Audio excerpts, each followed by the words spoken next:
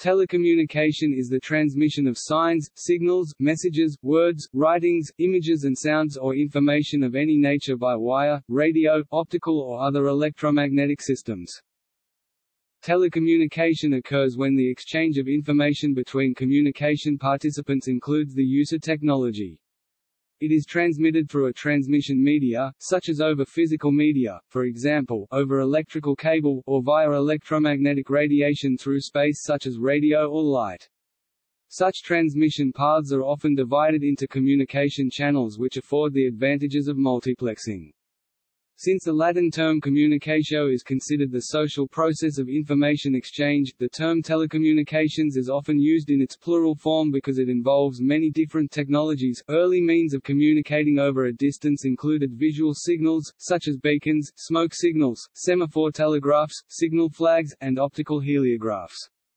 Other examples of pre-modern long-distance communication included audio messages such as coded drumbeats, long-blown horns, and loud whistles.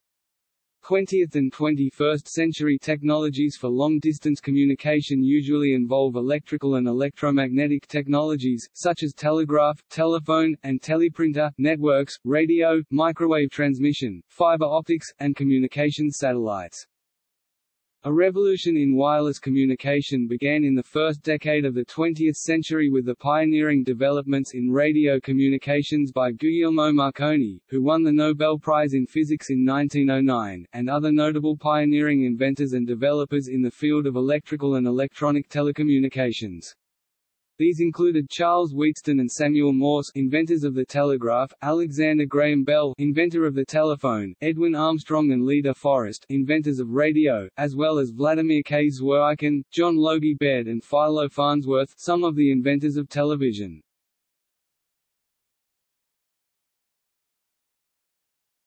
Topic: Etymology.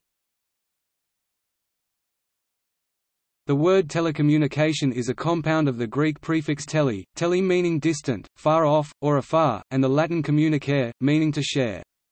Its modern use is adapted from the French, because its written use was recorded in 1904 by the French engineer and novelist Édouard Estorni. Communication was first used as an English word in the late 14th century.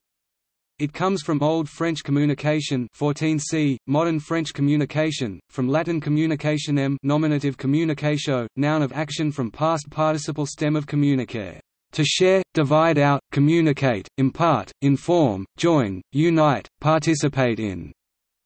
Literally, to make common, from communize.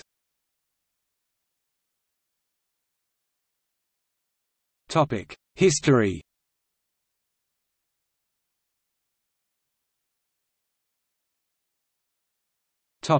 Beacons and pigeons.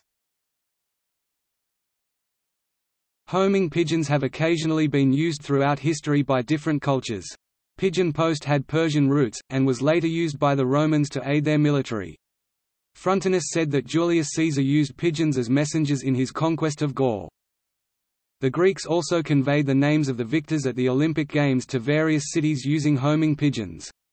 In the early 19th century, the Dutch government used the system in Java and Sumatra. And in 1849, Paul Julius Reuter started a pigeon service to fly stock prices between Aachen and Brussels, a service that operated for a year until the gap in the telegraph link was closed. In the Middle Ages, chains of beacons were commonly used on hilltops as a means of relaying a signal. Beacon chains suffered the drawback that they could only pass a single bit of information, so the meaning of the message, such as "the enemy has been sighted," had to be agreed upon in advance. One notable instance of their use was during the Spanish Armada, when a beacon chain relayed a signal from Plymouth to London. In 1792, Claude Chappe, a French engineer, built the first fixed visual telegraphy system or semaphore line between Lille and Paris. However, semaphore suffered from the need for skilled operators and expensive towers at intervals of 10 to 30 kilometers, 6 to 19 miles. As a result of competition from the electrical telegraph, the last commercial line was abandoned in 1880.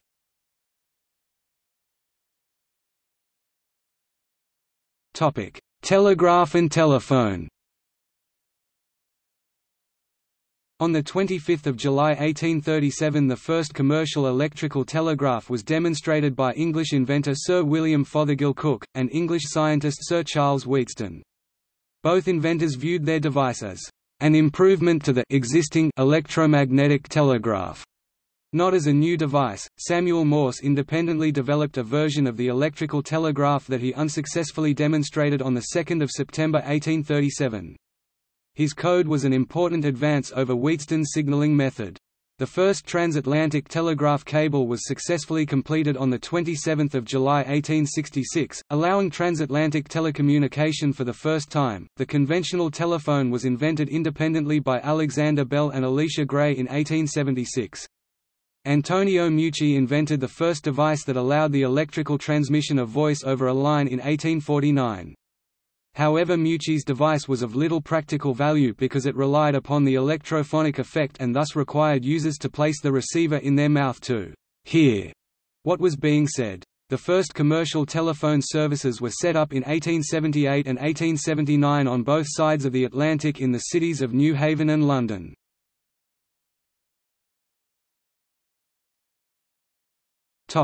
Radio and television.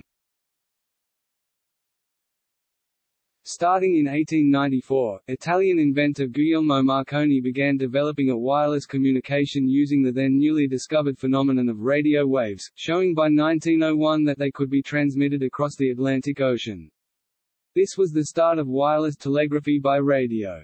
Voice and music were demonstrated in 1900 and 1906, but had little early success. World War I accelerated the development of radio for military communications. After the war, commercial radio AM broadcasting began in the 1920s and became an important mass medium for entertainment and news.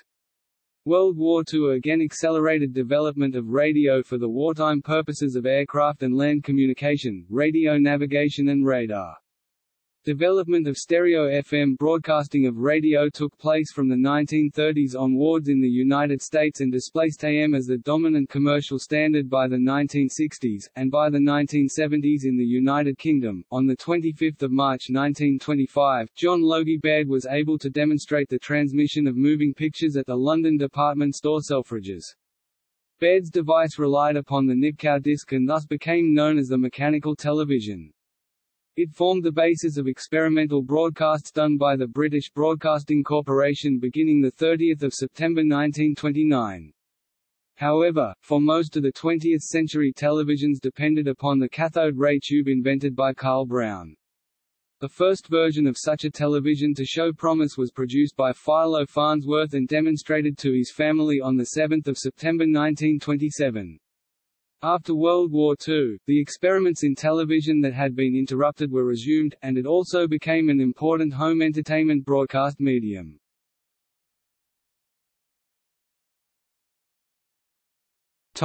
Digital cinema. Realization and demonstration, on October 29, 2001, of the first digital cinema transmission by satellite in Europe of a feature film by Bernard Pauchin, Alain Lawrence, Raymond Melwig and Philippe Binant.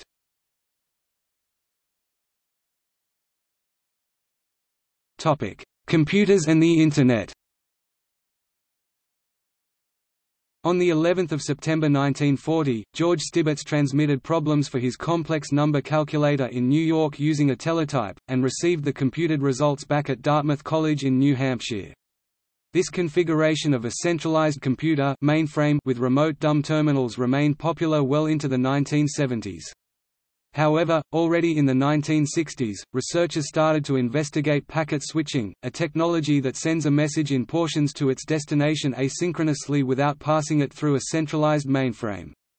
A four-node network emerged on 5 December 1969, constituting the beginnings of the ARPANET, which by 1981 had grown to 213 nodes. ARPANET eventually merged with other networks to form the Internet. While Internet development was a focus of the Internet Engineering Task Force (IETF), who published a series of request for comment documents, other networking advancement occurred in industrial laboratories, such as the Local Area Network (LAN) developments of Ethernet (1983) and the Token Ring Protocol (1984).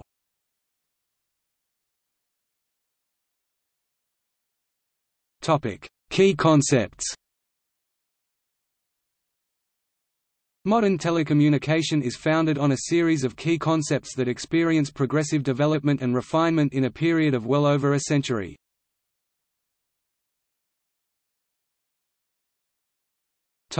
Basic elements. Telecommunication technologies may primarily be divided into wired and wireless methods. Overall though, a basic telecommunication system consists of three main parts that are always present in some form or another. A transmitter that takes information and converts it to a signal. A transmission medium, also called the physical channel that carries the signal. An example of this is the free space channel. A receiver that takes the signal from the channel and converts it back into usable information for the recipient. For example, in a radio broadcasting station, the station's large power amplifier is the transmitter, and the broadcasting antenna is the interface between the power amplifier and the free space channel. The free space channel is the transmission medium, and the receiver's antenna is the interface between the free space channel and the receiver. Next, the radio receiver is the destination of the radio signal, and this is where it is converted from electricity to sound for people to listen to.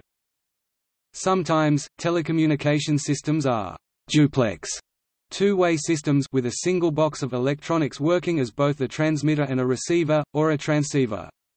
For example, a cellular telephone is a transceiver. The transmission electronics and the receiver electronics within a transceiver are actually quite independent of each other. This can be readily explained by the fact that radio transmitters contain power amplifiers that operate with electrical powers measured in watts or kilowatts, but radio receivers deal with radio powers that are measured in the microwatts or nanowatts. Hence, transceivers have to be carefully designed and built to isolate their high-power circuitry and their low-power circuitry from each other, as to not cause interference. Telecommunication over fixed lines is called point-to-point communication because it is between one transmitter and one receiver. Telecommunication through radio broadcasts is called broadcast communication because it is between one powerful transmitter and numerous low-power but sensitive radio receivers. Telecommunications in which multiple transmitters and multiple receivers have been designed to cooperate and to share the same physical channel are called multiplex systems. The sharing of physical channels using multiplexing often gives very large reductions in costs. Multiplexed systems are laid out in telecommunication networks, and the multiplexed signals are switched at nodes through to the correct destination terminal receiver.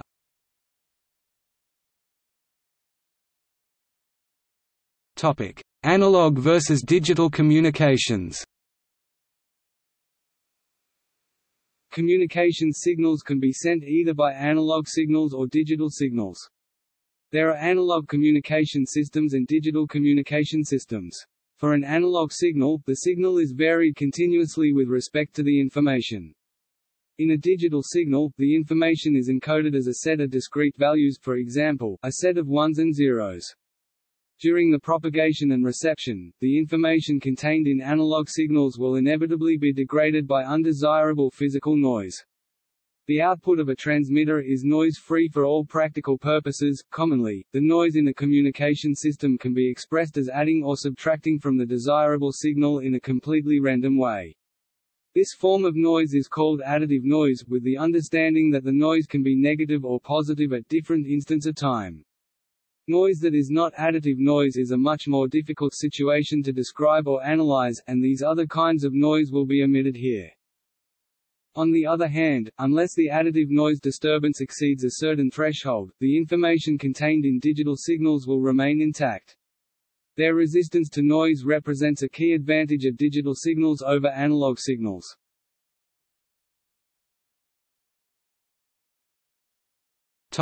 Telecommunication networks.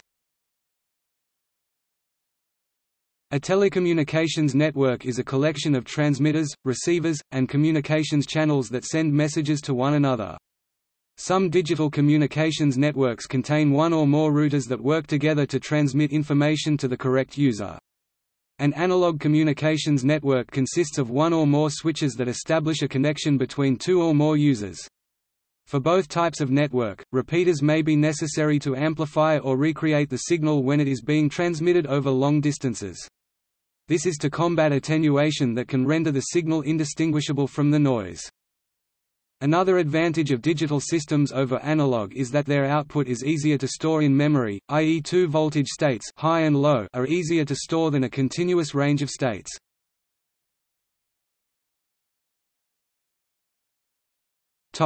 Communication channels.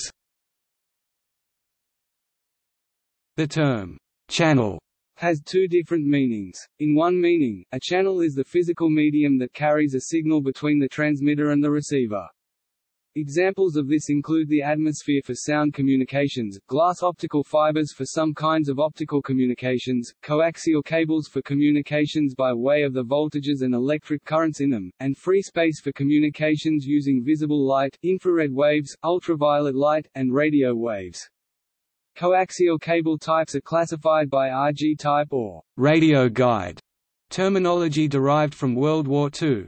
The various RG designations are used to classify the specific signal transmission applications. This last channel is called the free space channel. The sending of radio waves from one place to another has nothing to do with the presence or absence of an atmosphere between the two. Radio waves travel through a perfect vacuum just as easily as they travel through air, fog, clouds, or any other kind of gas. The other meaning of the term channel in telecommunications is seen in the phrase communications channel, which is a subdivision of a transmission medium so that it can be used to send multiple streams of information simultaneously. For example, one radio station can broadcast radio waves into free space at frequencies in the neighborhood of 94.5 MHz, while another radio station can simultaneously broadcast radio waves at frequencies in the neighborhood of 96.1 MHz. Each radio station would transmit radio waves over a frequency bandwidth of about 180 kHz, centered at frequencies such as the above, which are called the carrier frequencies. Each station in this example is separated from its adjacent stations by 200 kHz, and the difference between 200 kHz and 180 kHz, 20 kHz is an engineering allowance for the imperfections in the communication system. In the example above, the free space channel has been divided into communications channels according to frequencies, and each channel is assigned a separate frequency bandwidth in which to broadcast radio waves. This system of dividing the medium into channels according to frequency is called frequency division multiplexing. Another term for the same concept is wavelength division multiplexing, which is more commonly used in optical communications when multiple transmitters share the same physical medium. Another way of dividing a communications medium into channels is to allocate each sender a recurring segment of time, a time slot, for example, 20 milliseconds out of each second, and to allow each sender to send messages only within its own time slot. This method of dividing the medium into communication channels is called time division multiplexing, TDM, and is used in optical fiber communication. Some radio communication systems use TDM within an allocated FDM channel. Hence, these systems use a hybrid of TDM and FDM.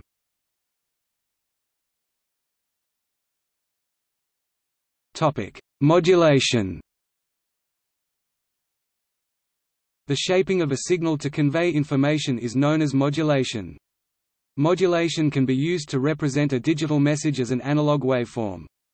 This is commonly called keying, a term derived from the older use of Morse code in telecommunications, and several keying techniques exist. These include phase shift keying, frequency shift keying, and amplitude shift keying. The Bluetooth system, for example, uses phase shift keying to exchange information between various devices. In addition, there are combinations of phase shift keying and amplitude shift keying which is called, in the jargon of the field, quadrature amplitude modulation (QAM) that are used in high-capacity digital radio communication systems.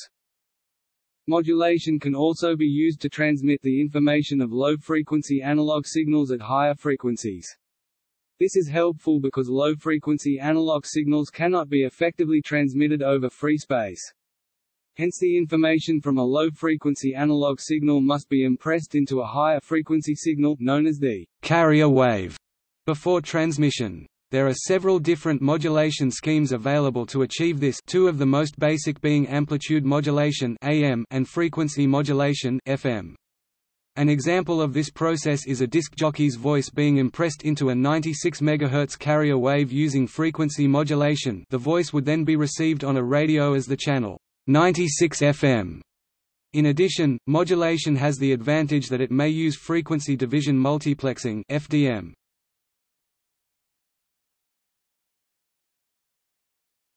Topic: Society. Telecommunication has a significant social, cultural and economic impact on modern society.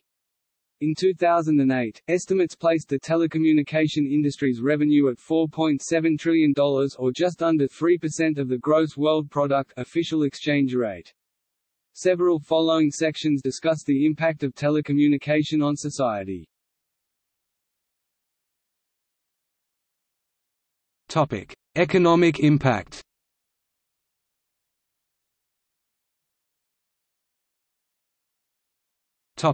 Microeconomics. On the microeconomic scale, companies have used telecommunications to help build global business empires. This is self-evident in the case of online retailer Amazon.com, but, according to academic Edward Lennart, even the conventional retailer Walmart has benefited from better telecommunication infrastructure compared to its competitors. In cities throughout the world, homeowners use their telephones to order and arrange a variety of home services ranging from pizza deliveries to electricians. Even relatively poor communities have been noted to use telecommunication to their advantage. In Bangladesh's Narsingdi district, isolated villagers use cellular phones to speak directly to wholesalers and arrange a better price for their goods. In Côte d'Ivoire, coffee growers share mobile phones to follow hourly variations in coffee prices and sell at the best price.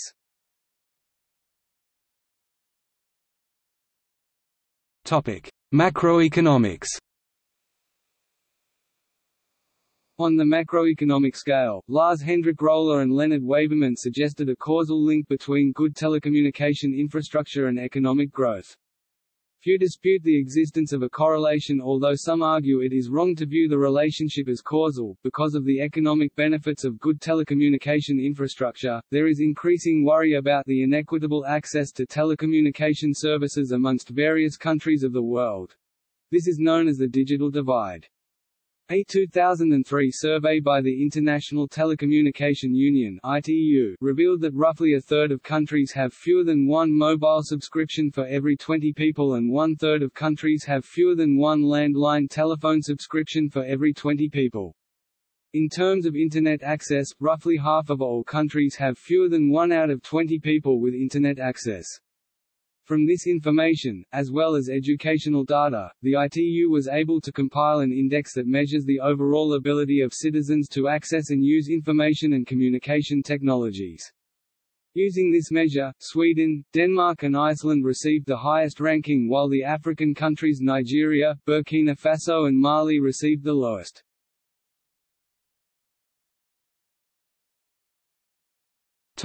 Social impact. Telecommunication has played a significant role in social relationships. Nevertheless, devices like the telephone system were originally advertised with an emphasis on the practical dimensions of the device, such as the ability to conduct business or order home services, as opposed to the social dimensions. It was not until the late 1920s and 1930s that the social dimensions of the device became a prominent theme in telephone advertisements. New promotions started appealing to consumers' emotions, stressing the importance of social conversations and staying connected to family and friends. Since then, the role that telecommunications has played in social relations has become increasingly important. In recent years, the popularity of social networking sites has increased dramatically. These sites allow users to communicate with each other as well as post photographs, events and profiles for others to see. The profiles can list a person's age, interests, sexual preference and relationship status. In this way, these sites can play an important role in everything from organizing social engagements to courtship. Prior to social networking sites, technologies like short message service (SMS) and the telephone also had a significant impact on social interactions. In 2000, market research group Ipsos Mori reported that 81% of 15 to 24-year-old SMS users in the United Kingdom had used the service to coordinate social arrangements and 42% to flirt.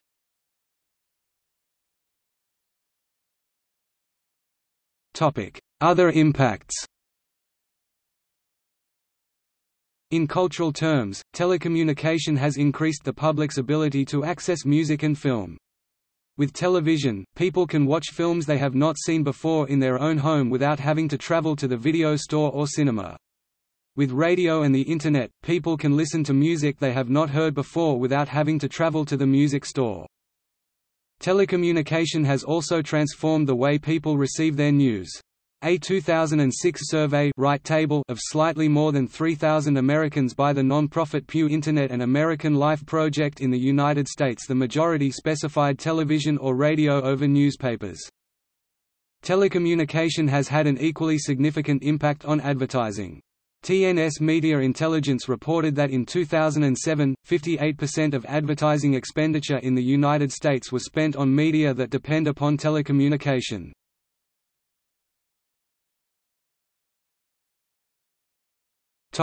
Government. Many countries have enacted legislation which conforms to the international telecommunication regulations established by the International Telecommunication Union (ITU), which is the leading UN agency for information and communication technology issues. In 1947, at the Atlantic City Conference, the ITU decided to afford international protection to all frequencies registered in a new international frequency list and used in conformity with the radio regulation. According to the ITU's radio regulations adopted in Atlantic City, all frequencies referenced in the International Frequency Registration Board, examined by the board and registered on the International Frequency List, shall have the right to international protection from harmful interference. From a global perspective, there have been political debates and legislation regarding the management of telecommunication and broadcasting. The history of broadcasting discusses some debates in relation to balancing conventional communication such as printing and telecommunication such as radio broadcasting. The onset of World War II brought on the first explosion of international broadcasting propaganda. Countries, their governments, insurgents, terrorists, and militiamen have all used telecommunication and broadcasting techniques to promote propaganda. Patriotic propaganda for political movements and colonization started the mid-1930s.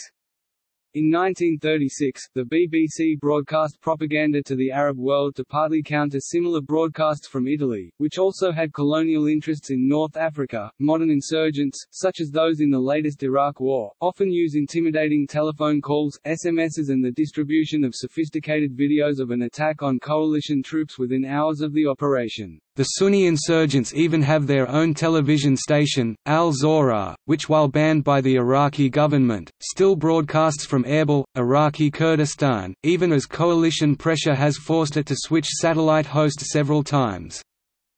On 10 November 2014, President Obama recommended the Federal Communications Commission reclassify broadband Internet service as a telecommunications service to preserve net neutrality.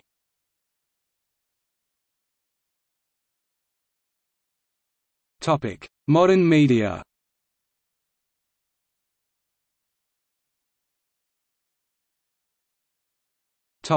Worldwide equipment sales. According to data collected by Gartner and Ars Technica, sales of main consumers' telecommunication equipment worldwide in millions of units was Telephone. In a telephone network, the caller is connected to the person they want to talk to by switches at various telephone exchanges. The switches form an electrical connection between the two users, and the setting of these switches is determined electronically when the caller dials the number. Once the connection is made, the caller's voice is transformed to an electrical signal using a small microphone in the caller's handset. This electrical signal is then sent through the network to the user at the other end, where it is transformed back into sound by a small speaker in that person's handset. As of 2015, the landline telephones in most residential homes are analog. That is, the speaker's voice directly determines the signal's voltage. Although short-distance calls may be handled from end to end as analog signals, increasingly telephone service providers are transparently converting the signals to digital signals for transmission. The advantage of this is that digitized voice data can travel side by side with data from the Internet and can be perfectly reproduced in long-distance communication, as opposed to analog signals that are inevitably impacted by noise. Mobile phones have had a significant impact on telephone networks. Mobile phone subscriptions now outnumber fixed-line subscriptions in many markets. Sales of mobile phones in 2005 totaled 816.6 million, with that figure being almost equally shared amongst the markets of Asia Pacific 204 meters, Western Europe 164 meters, CEMEA Central Europe, the Middle East and Africa 153.5 meters, North America 148 meters, and Latin America 102 meters. In terms of new subscriptions over the 5 years from 1999, Africa has outpaced other markets with 58.2% growth. Increasingly, these phones are being serviced by systems where the voice content is transmitted digitally, such as GSM or WCDMA, with many markets choosing to deprecate analog systems such as AMPs. There have also been dramatic changes in telephone communication behind the scenes. Starting with the operation of TAT-8 in 1988, the 1990s saw the widespread adoption of systems based on optical fibers. The benefit of communicating with optic fibers is that they offer a drastic increase in data capacity.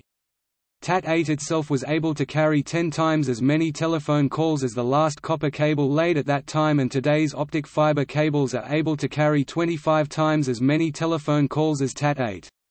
This increase in data capacity is due to several factors. First, optic fibers are physically much smaller than competing technologies. Second, they do not suffer from crosstalk, which means several hundred of them can be easily bundled together in a single cable. Lastly, improvements in multiplexing have led to an exponential growth in the data capacity of a single fiber. Assisting communication across many modern optic fiber networks is a protocol known as asynchronous transfer mode (ATM). The ATM protocol allows for the side-by-side data transmission mentioned in the second paragraph. It is suitable for public telephone networks because it establishes a pathway for data through the network and associates a traffic contract with that pathway. The traffic contract is essentially an agreement between the client and the network about how the network is to handle the data. If the network cannot meet the conditions of the traffic contract, it does not accept the connection. This is important because telephone calls can negotiate a contract so as to guarantee themselves a constant bit rate, something that will ensure a caller's voice is not delayed in parts or cut off completely. There are competitors to ATM, such as multi-protocol label switching (MPLS), that perform a similar task and are expected to supplant ATM in the future.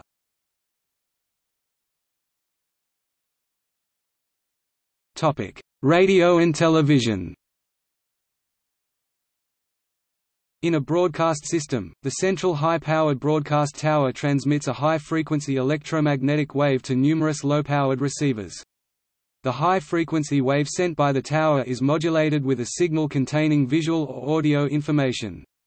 The receiver is then tuned so as to pick up the high-frequency wave, and a demodulator is used to retrieve the signal containing the visual or audio information. The broadcast signal can be either analog, signal is varied continuously with respect to the information, or digital, information is encoded as a set of discrete values. The broadcast media industry is at a critical turning point in its development, with many countries moving from analog to digital broadcasts. This move is made possible by the production of cheaper, faster and more capable integrated circuits. The chief advantage of digital broadcasts is that they prevent a number of complaints common to traditional analog broadcasts. For television, this includes the elimination of problems such as snowy pictures, ghosting and other distortion. These occur because of the nature of analog transmission, which means that perturbations due to noise will be evident in the final output. Digital transmission overcomes this problem because digital signals are reduced to discrete values upon reception, and hence small perturbations do not affect the final output. In a simplified example, if a binary message 1011 was transmitted with signal amplitudes 1.0, 0.0, 1.0, 1.0 and received with signal amplitudes 0.9, 0.2, 1.1, 0.9, it would still decode to the binary message 1011, a perfect reproduction of what was sent. From this example, a problem with digital transmissions can also be seen in that if the noise is great enough it can significantly alter the decoded message. Using forward error correction, a receiver can correct a handful of bit errors in the resulting message, but too much noise will lead to incomprehensible output and hence a breakdown of the transmission. In digital television broadcasting, there are three competing standards that are likely to be adopted worldwide. These are the ATSC, DVB, and ISDB standards. The adoption of these standards thus far is presented in the captioned map. All three standards use MPEG-2 for video compression. ATSC uses Dolby Digital AC3 for audio compression, ISDB uses Advanced Audio Coding MPEG-2 Part 7, and DVB has no standard for audio compression but typically uses MPEG-1 Part 3 Layer 2. The choice of modulation also varies between the schemes. In digital audio broadcasting, standards are much more unified, with practically all countries choosing to adopt the Digital Audio Broadcasting Standard, also known as the Eureka 147 standard. The exception is the United States, which has chosen to adopt HD radio. HD radio, unlike Eureka 147, is based upon a transmission method known as in-band on-channel transmission that allows digital information to piggyback on normal AM or FM analog transmissions. However, despite the pending switch to digital, analog television remains being transmitted in most countries. An exception is the United States, that ended analog television transmission by all but the very low-power TV stations on 12 June 2009 after twice delaying the switchover deadline. Kenya also ended analog television transmission in December 2014 after multiple delays. For analog television, there were three standards in use for broadcasting color TV. See a map on adoption here. These are known as PAL German designed, NTSC American designed, and SECAM French designed. For analog radio, the switch to digital radio is made more difficult by the higher cost of digital receivers. The choice of modulation for analog radio is typically between amplitude AM or frequency modulation FM. To achieve stereo playback, an amplitude-modulated subcarrier is used for stereo FM, and quadrature amplitude modulation is used for stereo AM or C-QAM.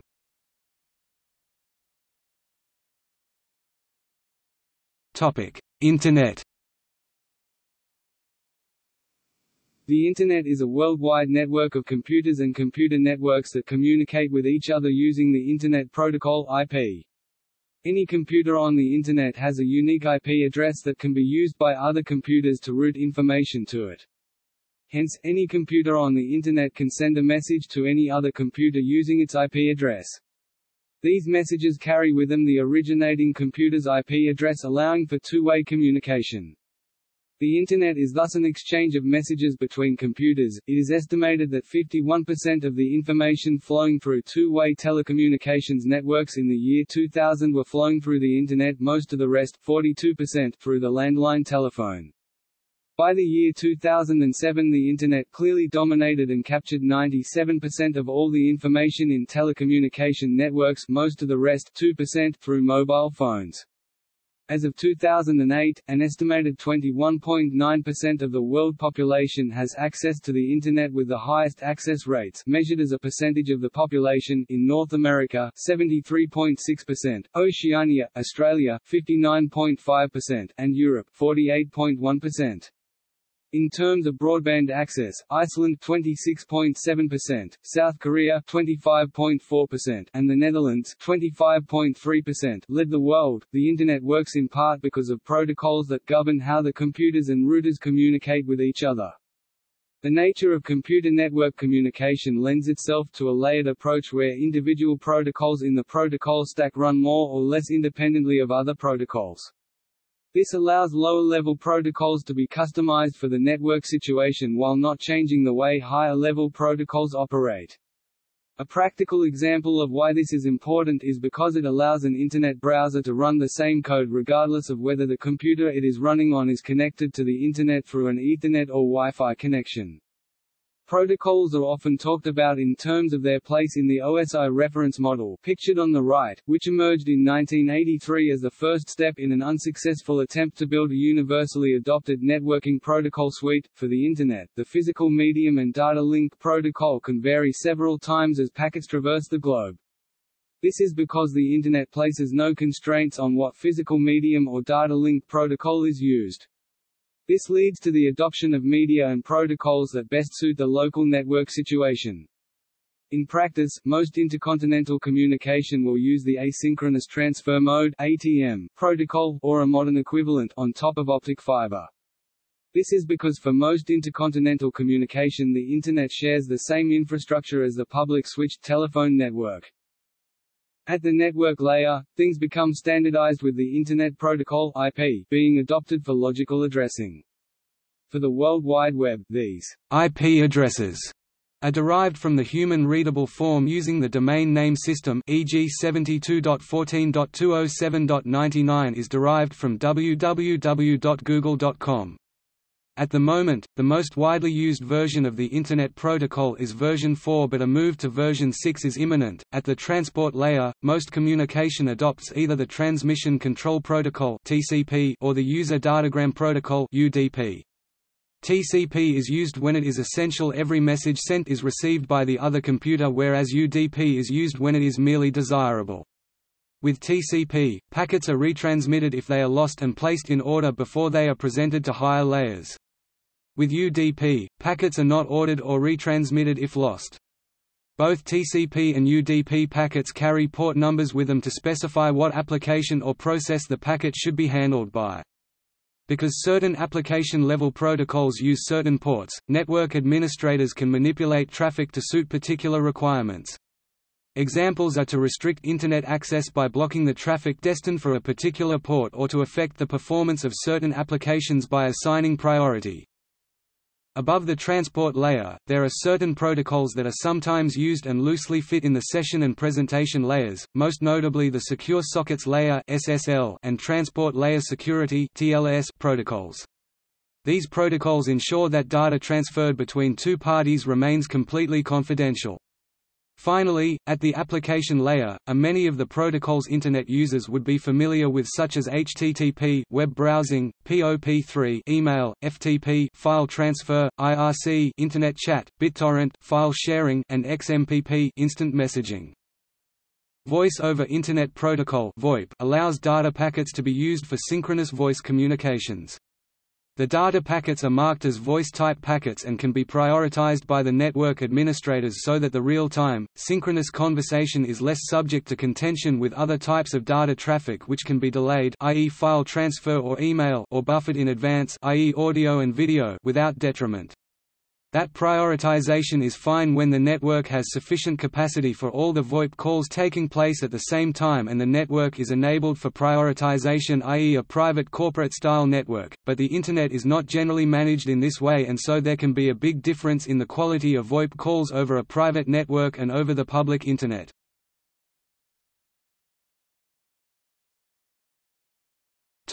Local area networks and wide area networks. Despite the growth of the Internet, the characteristics of local area networks (LANs), computer networks that do not extend beyond a few kilometers, remain distinct.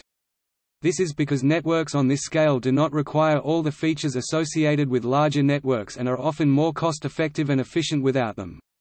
When they are not connected with the Internet, they also have the advantages of privacy and security. However, purposefully lacking a direct connection to the Internet does not provide assured protection from hackers, military forces, or economic powers. These threats exist if there are any methods for connecting remotely to the LAN. Wide area networks (WANs) are private computer networks that may extend for thousands of kilometers. Once again, some of their advantages include privacy and security. Prime users of private LANs and WANs include armed forces and intelligence agencies that must keep their information secure and secret. In the mid-1980s, several sets of communication protocols emerged to fill the gaps between the data link layer and the application layer of the OSI reference model. These included AppleTalk, IPX, and NetBIOS, with the dominant protocol set during the early 1990s being IPX due to its popularity with MS-DOS users. TCP/IP existed at this point, but it was typically only used by large government and research facilities. As the Internet grew in popularity and its traffic was required to be routed into private networks, the TCP/IP protocols replaced existing local area network technologies. Additional technologies, such as DHCP, allowed TCP, IP-based computers to self-configure in the network. Such functions also existed in the AppleTalk, IPX, NetBIOS protocol sets, whereas asynchronous transfer mode (ATM) or multi-protocol label switching (MPLS) are typical data link protocols for larger networks such as WANs. Ethernet and Token Ring are typical data link protocols for LANs. These protocols differ from the former protocols in that they are simpler, e.g., they omit features such as quality of service guarantees, and offer collision prevention. Both of these differences allow for more economical systems. Despite the modest popularity of IBM Token Ring in the 1980s and 1990s, virtually all LANs now use either wired or wireless Ethernet facilities. At the physical layer, most wired Ethernet implementations use copper twisted pair cables, including the common 1OBASET networks. However, some early implementations used heavier coaxial cables and some recent implementations, especially high-speed ones, use optical fibers. When optic fibers are used, the distinction must be made between multimode fibers and single-mode fibers. Multimode fibers can be thought of as thicker optical fibers that are cheaper to manufacture devices for, but that suffers from less usable bandwidth and worse attenuation—implying poorer long-distance performance.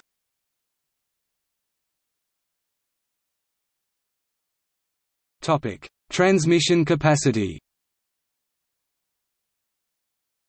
The effective capacity to exchange information worldwide through two-way telecommunication networks grew from 281 petabytes of optimally compressed information in 1986 to 471 petabytes in 1993, to 2.2 optimally compressed exabytes in 2000, and to 65 optimally compressed exabytes in 2007. This is the informational equivalent of 2 newspaper pages per person per day in 1986, and 6 entire newspapers per person per day by 2007. Given this growth, telecommunications play an increasingly important role in the world economy, and the global telecommunications industry was about a $4.7 trillion sector in 2012. The service revenue of the global telecommunications industry was estimated to be $1.5 trillion in 2010, corresponding to 2.4% of the world's gross domestic product (GDP). See also